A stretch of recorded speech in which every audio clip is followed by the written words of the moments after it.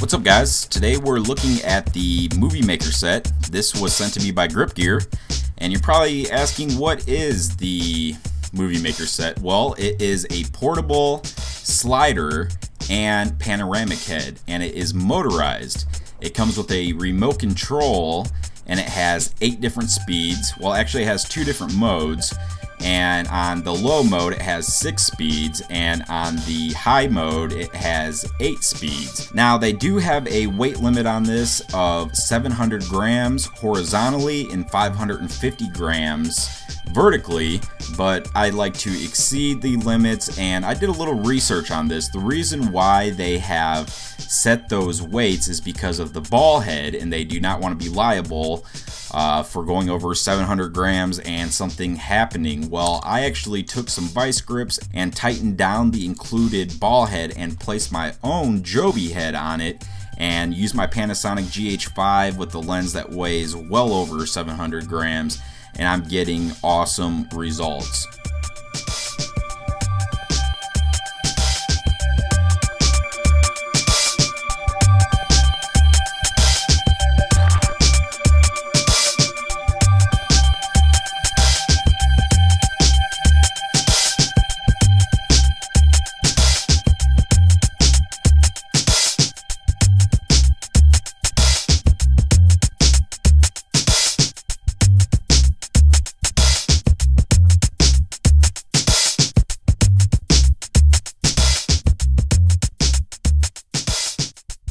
Now, if we look on the side, you'll see 2 little red buttons, and that's for when it reaches the end of the track, it pushes or depresses on the button and it will switch directions. And also, if you look here, there's a little blue gear, and we can pull that out, and when we have that pulled out, we're able to move it manually. So if maybe you need a faster slide, you can pull that out and get your faster slide. Now, on the bottom is where you'll find the off and the low and the high modes. Low, like I said, has 6 different speeds, and high has 8 different speeds. I usually use it on high around speed 7 or 8 when I'm going to do video, and when I'm doing time lapses, just depending on how long I want it to be, I'll go anywhere from 1 to 4. And they do suggest, if you're going to use this vertically, which I haven't really used too much, that you use the higher speed, so I guess it just has a little bit more power.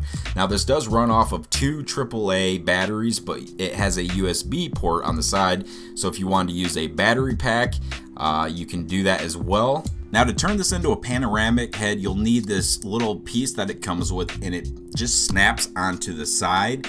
And then there's a quarter thread at the bottom, so you can attach it to a tripod, and then you would just use the remote and change the speeds, and it works the same as it were sliding, but you're just going to be spinning instead of sliding.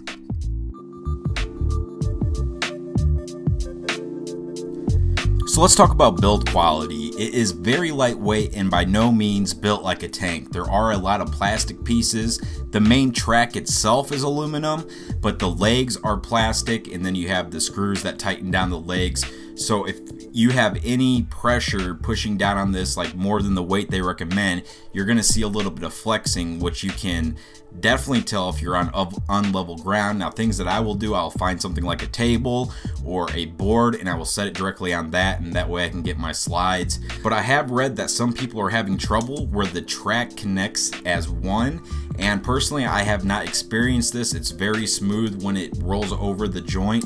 But something that they could do is sell a longer track that didn't break down. It was just one solid long track, and I think that would be really awesome. And if they put maybe some metal feet on here, or a better way to level out the slider, I think that would make it a lot better too. And this is remote control, but my only complaint with that is that the sensor, sometimes the camera covers up the sensor, so you have to kind of point the remote directly at that sensor. So it would be nice if you didn't have to so much do that. Maybe they could make it Bluetooth or something. But overall, I think it's an excellent slider. I like that it has the versatility to turn into a panoramic head. It can definitely slide and move a lot slower than my hands can, and a lot steadier, so I like that. Now, I might do some modifications, make like the ball head a little bit more permanent, and be able to use my Joby head, and then I might mount it to an actual board or a bar, something that's a little bit more solid. So if I do add more weight, like heavier cameras, then I won't get any flex on the legs.